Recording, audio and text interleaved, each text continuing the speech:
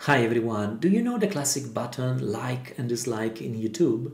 Well, I'm going to show you how you can integrate it in Microsoft or SharePoint List. Thanks to a user, Michael Mendes, that contributes a lot in the community, we have now this sample to reuse. In the past, I made a video how you can create a video library view in Microsoft or SharePoint List. Check the link in the description or in the upper right corner if you want to rewatch this video. Now, to this view, I'm going to implement the like and dislike button. Okay, let's get started. Here I am on my PC and I have this SharePoint document library in the browser open. In the past, I already applied a video library view using Microsoft List formatting in this document library. As you can see, it's very nice and gorgeous. Moreover, I added the like and dislike button, making richer this view. Now, if I scroll at the bottom, we can see that I already added a like here. I can do the same with another one and we can see that now the value changed. I have selected one. I am the person that has pushed the button and we have this hover effect that gives me immediately the idea that I already pressed the like button. Of course, I can click on this like button and the value change here. We have 1 now and 0 on this other like button. Let me like again. So in this way the creator of this video is happy. Now let's try to interact with other user. I have here another instance of the browser open and here I am acting as Adele Evans. I am on the same document library and I have already in real time the value here available. I can add my like and here as well. Let me like this other one. So as you can see now the value, we have 2 here and 1. So the value is changed and every interaction is saved in the document library. I'll show you later. Now let's try with an additional user. We have Miriam Graham. Let me refresh this page. So we have the value, all value updated and here we go. We have 1, 2 and 2. I can add a dislike button here, for example, or like this other one. That's it from my end user perspective. Now let me show you how you can implement these two buttons. I am now on GitHub. This is the sample shared by Michael Mendes. Here you can see an animated GIF that gives you a look and feel how this like and dislike button works. This sample makes use of the action set value, remove from and append to, in order to add the value to the column when the user clicks on the specific button. Below we can see the view requirements. It's mandatory to create 2 columns, 2-person multi-selection columns. The internal name must be like and dislike, and then it's up to you if you want to make these 2 columns mandatory or not. Here we have the 2 examples. Let me open this one. This is the like JSON. Let me open the page here and it's pretty short a sample. As you can see here we have a button and here we have an action. When the user click on the like button, basically the user add this value to the existing column like or remove this value from the column. And here when the user click on dislike, we have remove from the email and remove the current user from the column dislike. Here we have some CSS style. We have the transparent background color, border known, cursor pointer. We have the title, I like this. So you have a tooltip when you go over the icon.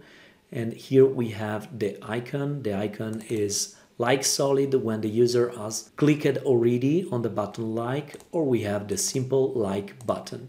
This icon comes from the Fluent UI library available in Microsoft 365. You have just to type the name of the icon and this shows up automatically. Lastly, we have the text field here that display the count, the number of likes on this specific item.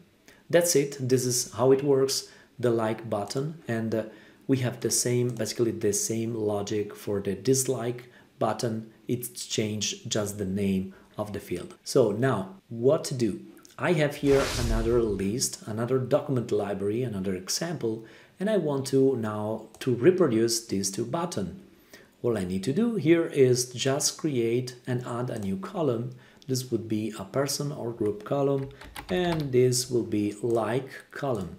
If I click on the button More Options, I will make this as multi-selections field. Let me click now on the Save button. This column will be added. I'll do the same with the second one, person, dislike. I'm going to drop more options down and then allow multiple selections. Click on Save, all done. Now this specific example is applied to the specific column. So I need just to copy this sample and then I'm going to apply this like JSON to this one. Format this column. Here we go. I already applied this. Now I can check the preview by clicking on the preview button and I should see already the button shows up. Let me click on Save. Cancel in order to close the panel. Now let me format the dislike button, format this column. Let me copy this other JSON that I have here. It's very incredible how you can easily reuse stuff in Microsoft and SharePoint lists with the Microsoft and lists formatting. Here I can click again on the button preview and I have the preview of my dislike button. I can save. And that's it. I already finished it. So now if I click here on this button, I can see the effect hover of the icon and then I can see the one because I clicked on this button. That's it. It's very fast and easy to implement this like and dislike button. But what I have done here is in this more complex video library view, I added just these two buttons. But I embedded these two buttons in a div. I'll show you. Let me show you how it looks like. Let me go on Format Current View. I'm going to show you this specific part. Let me go down and here we go. This is the button. Next to the video description, I added a div and I added some styles here to have this kind of format. And here I added the button of like and then below of the dislike button. So that's it. This is how you can implement in an existing view list formatting these two buttons. I also updated the sample that you can find on my GitHub of this video library with these two buttons, like and dislike. So it's all implemented. You have just to copy and paste it and reproduce the structure of this library. When you use this library, make sure that you have available these two columns. Otherwise, the button like and dislike will not work. So you have to check by going here on this drop down and then edit current view. When you create the like and dislike button, you have to make sure that these two columns are then available by checking the display checkbox next to the name. In this way, you are sure that these two columns are rendered and the view list formatting can apply the right format to the columns. That's it. Last thing that I would like to show you is the list without any kind of formatting. Let me go here in the drop down all documents and let me select this view that I created, call it flat. And here we have the list view without any formatting. In the like and dislike column, we can see that Giuliano, Adele and Miriam have clicked on the like button.